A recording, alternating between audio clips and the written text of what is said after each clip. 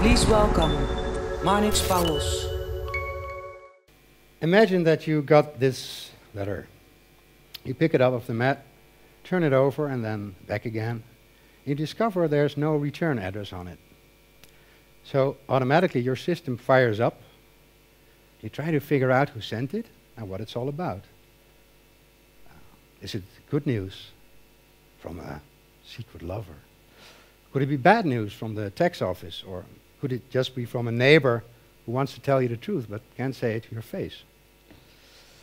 And the whole time your heart is in your stomach and your head is exploding with questions. What is it? What is it?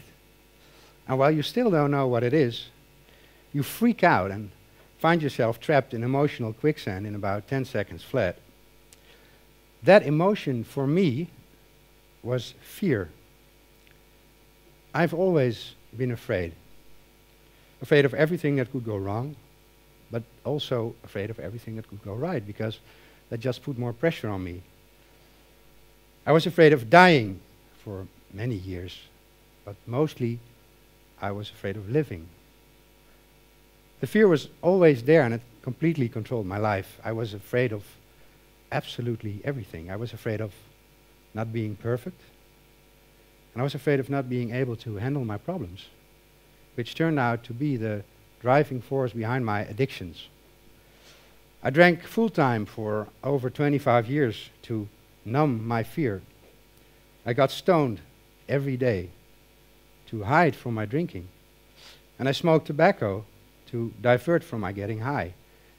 And in the meantime, I sank into a seriously deep depression. Fear is a pretty strange phenomenon. It's designed to help you survive in critical, life-threatening situations, getting your system ready for the biological fight or flight. However, fear often just gets you into trouble. Mostly, it's completely imaginary. And we don't get scared of what's actually happening in our lives. We get scared of what we think might happen, what could be in the envelope. And the idea we won't be able to deal with it once we find out what it actually is. Until a year ago, I wouldn't have been able to stand here on this stage. The fear of choking would have been too strong. Too many thoughts about failure, possible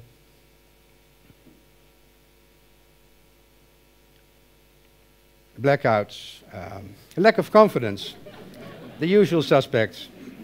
But when I was asked to do a TEDx talk at the end of last year, I immediately said yes, without any doubt or hesitation. Why? Because I had reached the deepest point of my fear, and guess what? I discovered that there was nothing there. Nothing.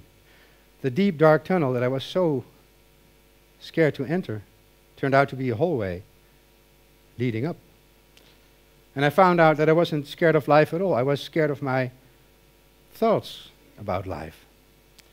What a difference. What a discovery. You know, I never dealt with my problems head on. I just hid them all like letters in a deep, dark and dusty drawer and try to forget about them, like a child covering his eyes with his hands, pretending he's not there. You can do that with some letters. Their relevance becomes less over time. However, other letters just get more important as time goes by. And the guilt grows as well because you've been ignoring them for so long. Things like fear and blame, guilt and shame, frustration and sadness do not disappear when you ignore them. They might withdraw for a while, even for years maybe. And there are countless ways to keep them at bay, but they'll never truly disappear if you don't face them directly. The crucial thing to remember is most of the fear and pain and powerlessness is not inside the envelope. You can actually deal with that. It's about what we tell ourselves. How we fill in our own blanks makes us scared out of our wits. I heard this story about the movie Jaws. During filming, the mechanical shark, Bruce, was barely functioning and not really very scary. So they decided to show less of him, which left much more to our imagination, and the scenes where you expect it but can't actually see it are the most frightening ones of all. Fear is about stories. Stories in our head. The stories in the newspaper, online, or in advertising when we are told we're totally worthless without product X. It's about the stories, but even more about our belief in them.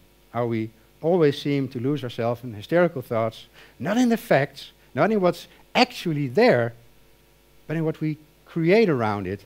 We do it all the time. Let me give you an example. Let's suppose it's raining, and it really is raining. That doesn't mean anything more than just moisture coming out of the sky. That's it, okay? Let's say you have to go to an important meeting. Now, different things can happen here. You wait until it stops raining. You go outside and walk through the rain with a big smile on your face. I'm one of those people. Or you just take an umbrella with you and try to stay dry. So far, so good. But what do many people do? They start cursing the rain, blaming each and every raindrop for this horrible inconvenience, like the raindrops even give a shit. They don't. And in no time, we've got the familiar, it always rains when I have to go somewhere. Oh, I just went to the hairdresser, now it will all be ruined. Or, it never rained this much when I was younger. Blah, de blah, de blah, de blah. And in the meantime, it's still raining. The rain hasn't changed a bit, only our stories have changed. The stories and our belief in them make the difference. The silly thing is, we never stop and think about where the stories in our heads are coming from. The source of all this ongoing crap. We just take it all for granted because that's just how we think. So, the stories have to be ours, right? We are what we think, right? They have to be true because we created them, right? Wrong. This is essential. You don't own your thinking. Thinking happens. Why would you ever think yourself into misery if you can shape your thoughts any way you like? Why would you ever be depressed or sad, angry or lost if it was up to you? If you'd really be the boss of your own thoughts, wouldn't you choose to have loving and constructive ones all the time? If you really had control over what you think, you'd never hurt anyone again, especially not yourself, because you would be the CEO of your own mind. I'd like to do a little experiment with you all, to emphasize and celebrate the power of your thinking. Hallelujah. Now for the next half minute, think about nothing. Just look at me and empty your mind. Don't think about the coffee you need or the beer you want. Don't think about that thing you keep putting off. Don't think about the great sex you're not having or are having. Up to you. Don't think about what's happening right now on Twitter or Facebook. Don't think about your shrinking bank account. Don't think about what you still want to do the rest of your life. Just don't think about anything. 3, 2, 1, go.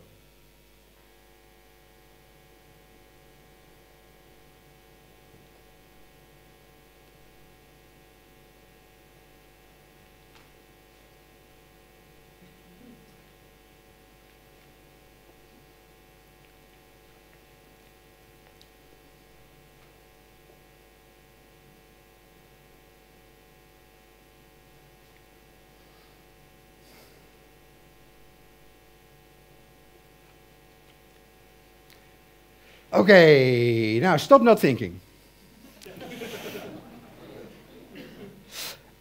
It didn't work, did it?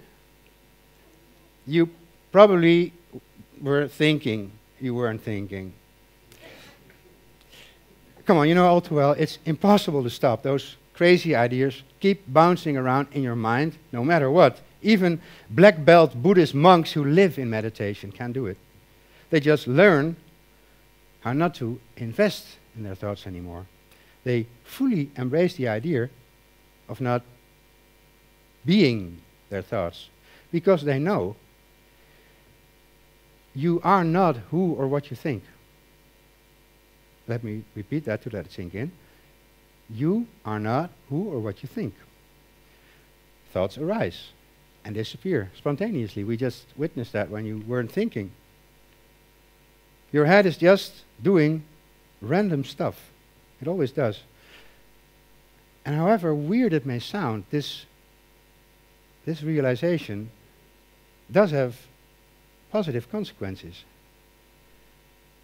If you can be the witness to your own thoughts and watch them come and go, you can never be your thoughts. You cannot observe something and be that something at the same time. You are not what you think. When I realized this in March 2013, while I'd hit rock bottom and for the first time in my life suicidal thoughts appeared, it radically changed my life. At that moment, I realized that I was not my depressive thoughts. I was and will always be the screen they appear on. I could observe them, I could judge them, I could even have an opinion about them, but this meant that there was some distance between me and my thoughts. And if there was distance between me and my thoughts, this meant the thoughts could never really touch me. Wow, you are not weak or bad or worthless. You only have thoughts like that. And you feel the difference. And while I was lying in bed with no more tears to shed, exhausted to the bone from trying to survive, I realized that it was all just a story. A story that I had been carrying with me for my entire life, one that I just assumed was true, one that determined who I was until then. But how could I possibly be something that I could observe from a distance? Something that wasn't even permanent, because every thought comes and goes. And I stay. You stay. Then it just deflated, like an old balloon. Without someone believing it, a thought is nothing. That was a life-altering insight. We cannot determine what our thoughts look like. We can't. We're always too late. Just give it up. But we can definitely choose to stop believing them. I had very destructive ideas about myself. What I really wanted was that all those blameful thoughts would stop coming, that I could at least change their content. But that was impossible. They just did what they felt like doing, and thoughts always do. That's why I got stoned and drank for all those years, hiding my thoughts pretty effectively behind a huge wall of drugs and alcohol. And of course, that was ridiculous. And of course, my fear of those thoughts grew even bigger because of this everlasting, horrible hangover. And every day, those stories in my head became more complicated, scarier, heavier. After I got clean on 22 October 2012, I decided to start making amends. All of my stories came up again. I started to face the music, talking to all of the people that I'd hurt, and there were many, and dealing with all the pain I'd caused. I started to figuratively open all of the envelopes that I had been ignoring all those years. I checked them one by one, examined what was inside, and experienced the deep shame and intense pain that a few decades of ignorance had caused. Facing my stories and endless lies was the only way to end my fear and insecurity forever. When I opened those envelopes and dealt with whatever was inside, something happened.